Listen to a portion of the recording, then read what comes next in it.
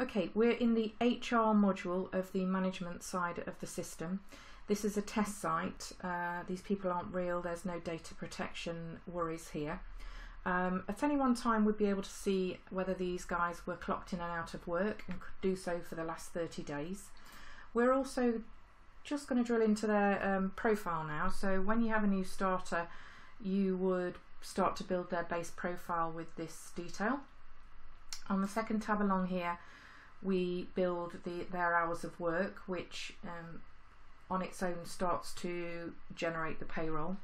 Once these two tabs are complete, the system auto generates an attendance fob for them to be able to clock in and out every day, which kind of looks like that.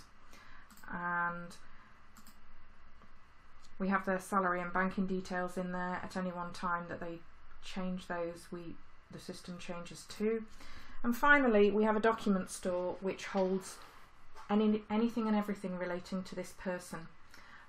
So when they start, you would probably upload their offer letter, contract of employment, employee handbook, and as they move along, appraisals, performance reviews, training records, any correspondence relating to them. So at any one time, you can have a look at this person's history within the company. Back in the school side of things, the manager has a very simple side to the HR system, and it's just where they can log in and verify these guys clocking in and out times as the manager, and then that will generate a report for the area manager, who will then approve the payroll.